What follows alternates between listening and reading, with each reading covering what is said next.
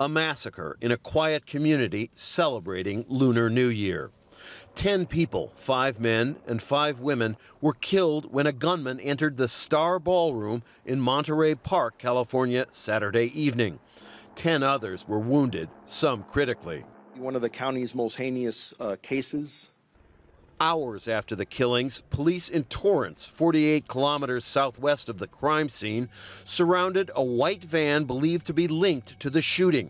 As officers closed in, a single shot was fired from inside the vehicle.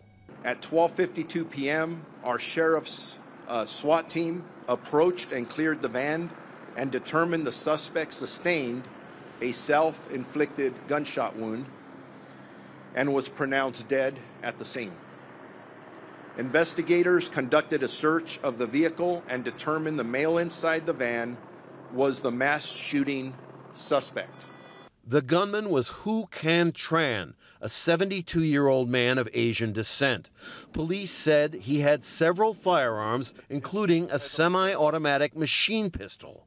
Police have not disclosed a motive. We want to know. We want to know how something like this, something this awful can happen.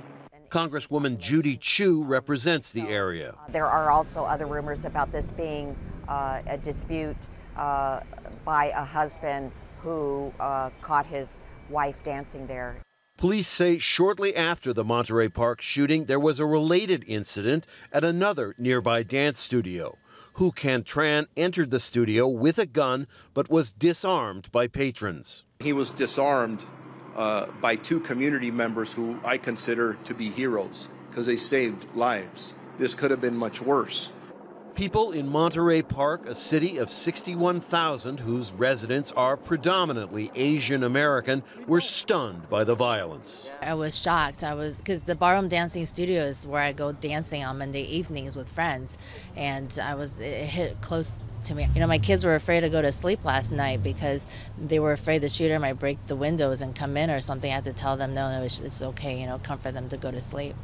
The killings came at the Lunar New Year, normally a joyous family-oriented festival. Monterey Park now joins a long list of U.S. towns and cities scarred by deadly gun violence.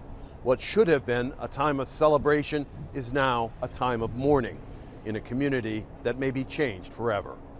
Rob Reynolds, Al Jazeera, Monterey Park, California.